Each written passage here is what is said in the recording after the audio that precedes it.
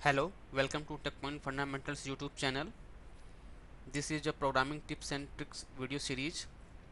In this video, we will learn what is the difference between String.IsNullOrEmpty and String.IsNullOrWhiteSpace in C#.net, and why String.IsNullOrWhiteSpace is preferred over String.IsNullOrEmpty. So you are requested to please watch this video till end, and if you are new to my YouTube channel, please subscribe to my YouTube channel so that you can get a notification whenever I upload a new video to my YouTube channel. Okay, let's start the video. uh, Here I have just created a simple console application with different types of string uh, data allocation, and we will see the actual difference between these two with a comparison. And if you see, I have created a string with null allocation and a string with string dot empty value. It is same like blank string, or you can say blank string, right? And also with a white space, or there is also a tab space and new line space with new line character, and a tab space with data, and a new line with data, and also there is a string with which contains a normal data without any white space character. And if you run this application, then let's see the difference. Null is null or empty, yes, true, and null is null or white space, true. If you see clearly, in both the cases it is returning true. Why? Because is null or empty is already being taken care in this is null or white space method. That's why it is returning both true in this case. If you check for string dot empty, that is empty string or blank string, both are returning true, because the white space is also being taken care by this is null or white space. White space may be a single space, or it may be arbitrary any number of space in between, right? In both the cases it is being written as true. But in case of the third, white space is null or empty, in this case is null or white space is true, but is null or empty is false. Why? Because it is not being uh, tested for white space. It is just testing for null or empty string, not a white space string.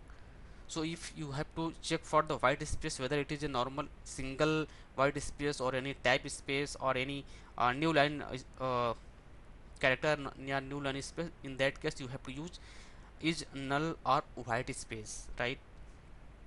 Similarly, if you see tab space string, in this case is null or empty, it is false, but in case of is null or white space is returning true. And new line string also, in case of is null or empty, it is returning false, and in case of uh, is null or white space, it is returning true. And if there is any data with this new line character and type space character, then in both the cases you are getting true, you are getting false for in the both the cases, right? If you see this tab space with data, here I have data tech point fundamentals. Similarly, new line with data string, there is new line character with data www.techpointfunda.com. So in both the cases you are getting false, they are not null or white space. And the last one, a string having a valid data, in both the cases it is returning as false.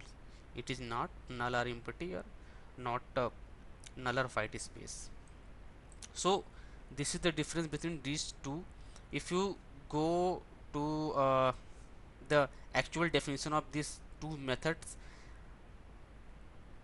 is null or empty and is null or white space, if you go to the source code by disassembler tool, then you will find the actual source code, which I have just copied that source code. In case of null or empty, it is just testing for value equal to null, and length, if length is equal to 0, then it's returning true in case of null or empty. But in case of is null or white space, it first check for null. If it is null, then return true, and